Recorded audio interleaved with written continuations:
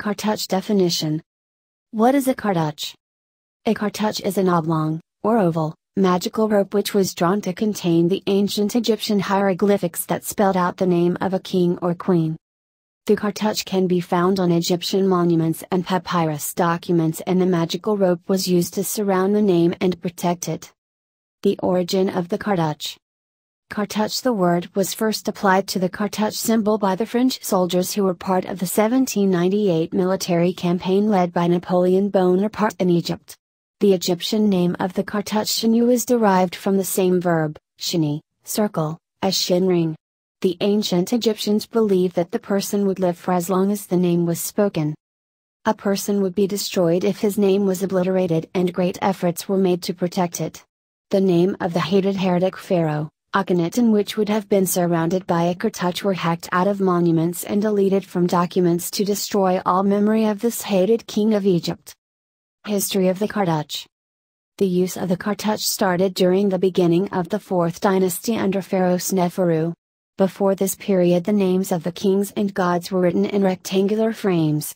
The cartouche was known in ancient Egypt as the shinu and is derived from the Egyptian word shini, which means to encircle. Although the cartouche usually contained the name of the pharaoh, occasionally the name of a god or goddess is also in a cartouche. The cartouche was seen as a powerful protective symbol. The magical protection of the Egyptian cartouche. The survival of the name, or ren, was imperative to the ancient Egyptians, as they believed that the person would live for as long as the name was spoken. A person would be destroyed if his name was obliterated, and great efforts were made to protect it.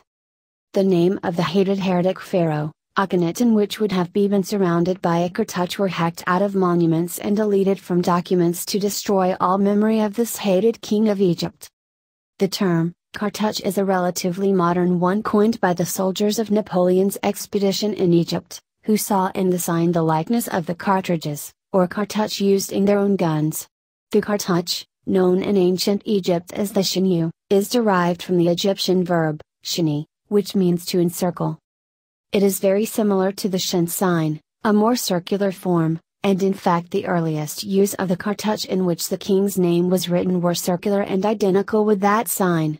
So in order to understand the cartouche, we must know something of the shin sign.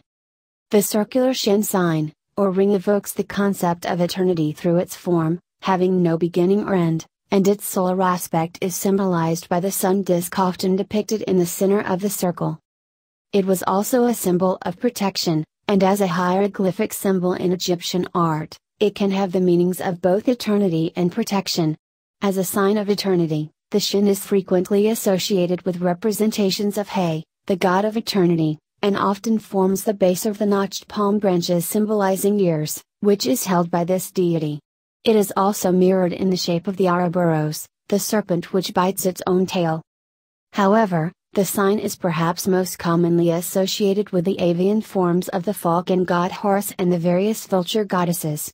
These divine birds are frequently depicted holding the shin in their claws, hovering above the king and guarding him beneath their outstretched wings.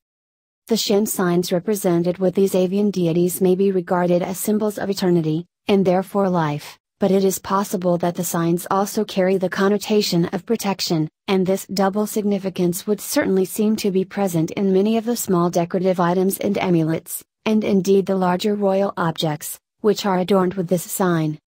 While the earliest use of a cartouche seems to have been identical in form to the shin sign, early in Egyptian history, the form of the shin ring was lengthened in order to hold the increased number of hieroglyphs resulting from longer royal names and fuller orthography. In this way, the shin continued to be used as a sign with its own meaning, while the cartouche, or shinu, became the standard holder of the royal name. Occasionally, one may find the name of a god or goddess in a cartouche. This was especially the case for Osiris, Onofris, and Isis in the temple inscriptions of the Greco-Roman period.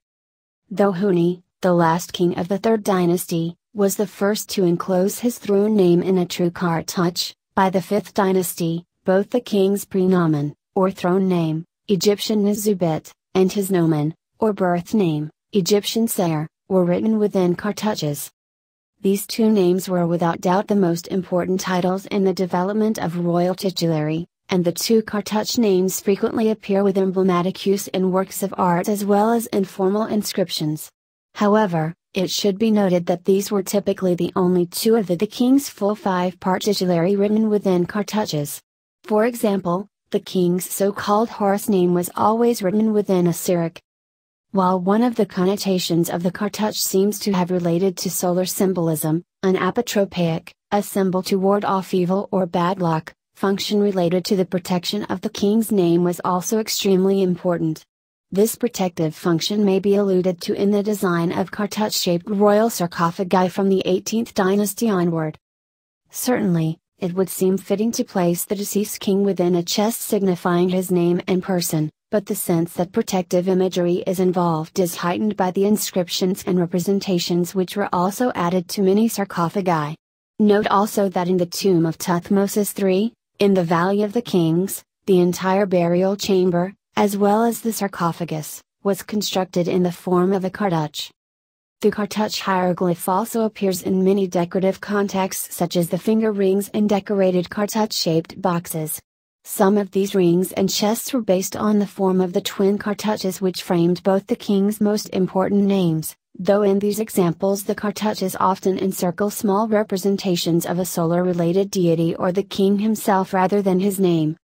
In many instances, solar discs with Urian plumes surmounted cartouches, possibly alluding to the solar connotations of the device as well as the solar element in the names of kings, such as Tutankhamun, Nebuchadnezzar, and Ramesses.